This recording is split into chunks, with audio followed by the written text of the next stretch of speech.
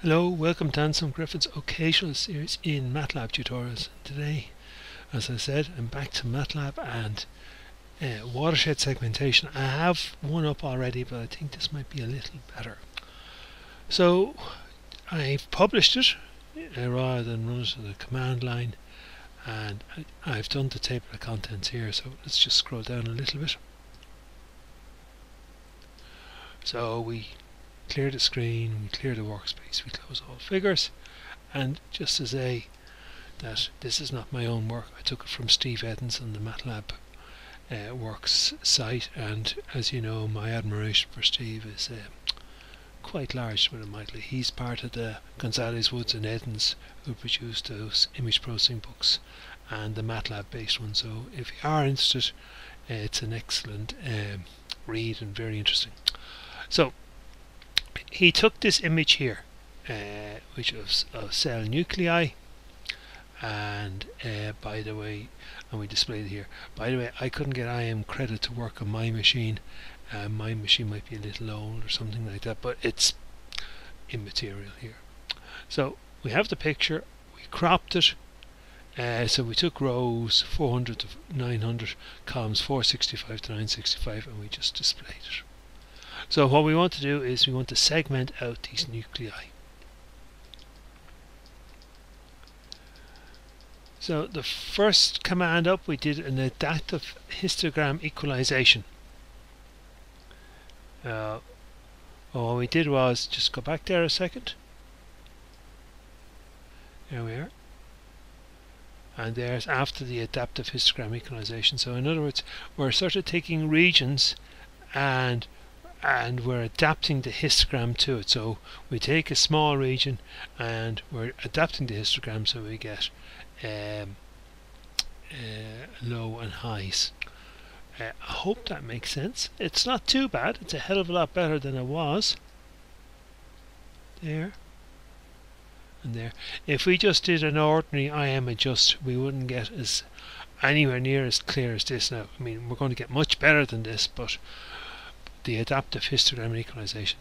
We converted to black and white there with the IM2BW, and we're using a grey thresh command, so that'll be the threshold value there. If I'm going a little quick, I assume you know a little bit. This isn't for absolute beginners. I assume you know some stuff.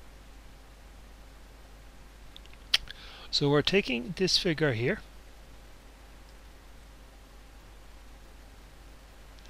and we want to remove any holes. So in case you see, for instance, there's a few holes of black, or just the mouse is pointing there's a few holes of black, or there's a few holes of black. So we want to get rid of them. How do we get rid of them? IM fill.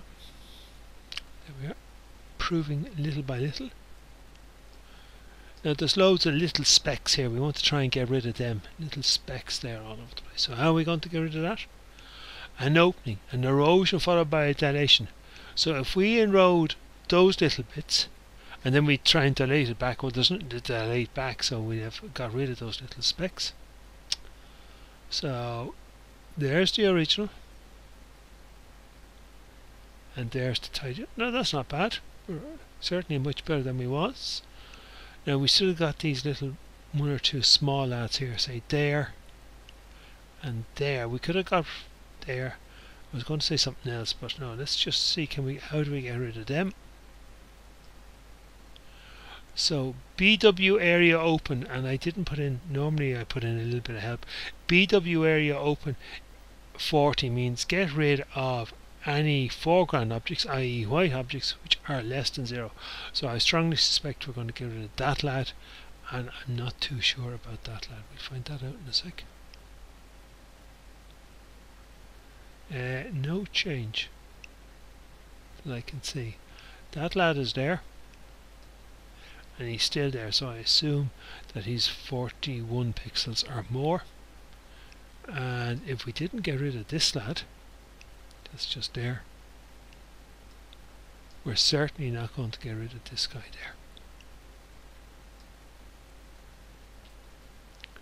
Now the next thing is we're going to get the perimeter of these objects. So literally we're going to find the perimeter of, say there, so we walk around and we will be returned an array which contains the perimeter of that. So there's the perimeter, and we're going to use a command called IMOverlay. Now I've given the credits down later on. Overlay is not an inbuilt function, but it's available on the Mathworks site. So I'm going to overlay the perimeter on I equalized, and what's going on here with 0.3 red, 100% green, and 0.3 blue. So it'll be a fairly green tinge, and we're going to stamp the perimeter on the cell. So what does that look like? There we are. And we're stamping the perimeter on IEQ, and IEQ is that lad there.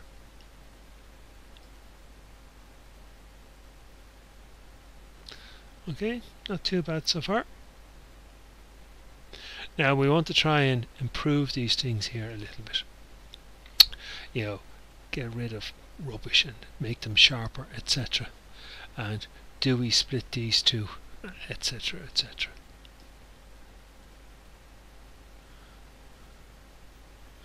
So we want to be able to try and mark these. Now we suspect, say if I hit this one, that that's one cell there and that's another cell there, and when we look at that there, that's a watershed. Now you might know what a watershed is, but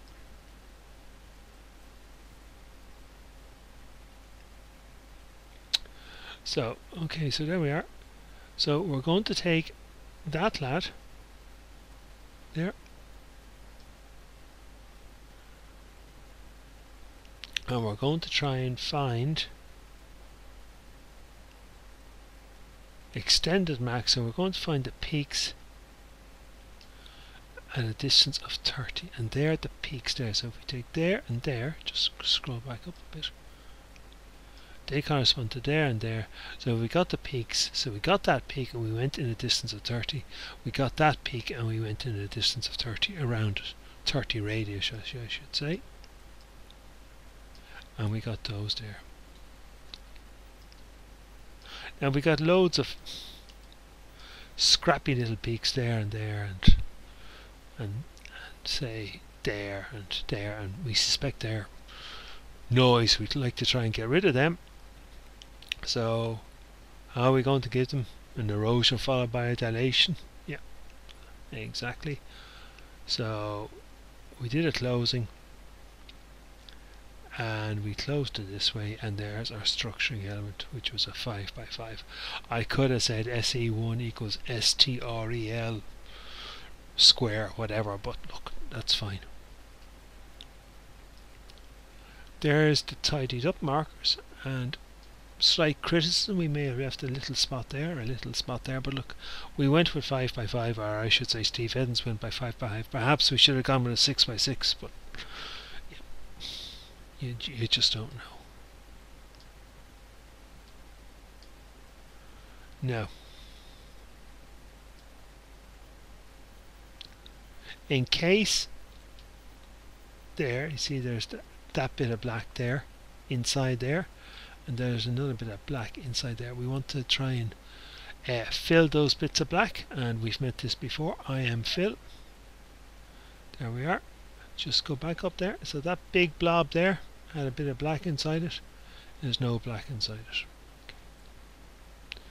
Now, met BW area open before, so it gets rid of small specks with less than 40 square pixels. So hopefully that'll go. This guy probably. So let's see how we got on. A bit hard to make out, so I'm just leaving it there. Yeah, that little guy there, just above your man there, northwest of him. Yeah, he's gone. So we got rid of those little flecks less than 40. Now you may say, why wasn't it 45? Why wasn't it 35? You just got to pick a value and go with it. Now, I am overlay. There's the full thing, but so obviously if it won't click and link here, but if I leave it up slow enough, you'll find I am overlay. It's a function I use a lot. It's great. Excuse me. So I'm going to overlay IEQ. IEQ is way back up here. IEQ is, I have to find it now. IEQ is that lad.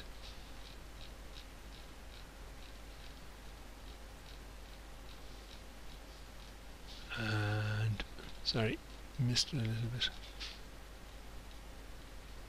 So we're going to overlay IEQ with the perimeters or this logical OR, the mask. Okay, so the mask EM is there. So we're going to use this logical OR to overlay, and the same as before, we're going to get a fairly decent green. So we're stamping. Now what are we doing? We're either stamping the perimeter or the peaks we're stamping. So if I just go back to there, we're going, there's a peak that corresponds to there, and we also have the perimeter. So that's a logical OR, that vertical bar. Okay. Should have seen that somewhere before, you know, in Java or Python or C++ or wherever. It's all this logical OR. Now we want to complement the image. So complement makes white black and black white. So we're going to complement IEQ, and there it is, complement, because we want to detect the watersheds. Now I have here a bit of help here. I just slow down there about watershed and IM impose min and flood fitting. So I just put in a reconstruction here. You'll see why in a second. Bit hard to explain because in this thing here, but you'll just have to look it up. So there we are. You may be wondering what a watershed is. I know I have it down there. If you go to that site there, it's a bit long, but if you go to that site there, do I have it up? Don't. Sorry about that. So if you have it up there, you'll be able to see watershed algorithm. It's by the University of Hamburg, and from 2 minutes to 4 minutes he has a very good explanation about what a watershed is. So we've flipped that, and we think there's going to be just there, there's going to be a watershed. There's probably a watershed there, and are there any other clear watersheds? You know, the one that's very visible to the naked eye, just where the mouse is there. I suspect there's going to be a watershed. So there, there, there, there, and there are the very clear watersheds. Scroll up a little bit. So I'm going to find the impose mins. So, you know, in other words, I find, in case we, with the watershed, in case we have too many watersheds, we have to find markers. So we're finding the minimum values, and so that's what IM impose min is, and there's the impose min. So we found them there. There's the YouTube video from the University of Heidelberg, and then we carried out the watershed on this lad here, and there we are there, and there we have, you know, well, hopefully the nuclei detected. Okay, so thanks very much for listening. Bye bye.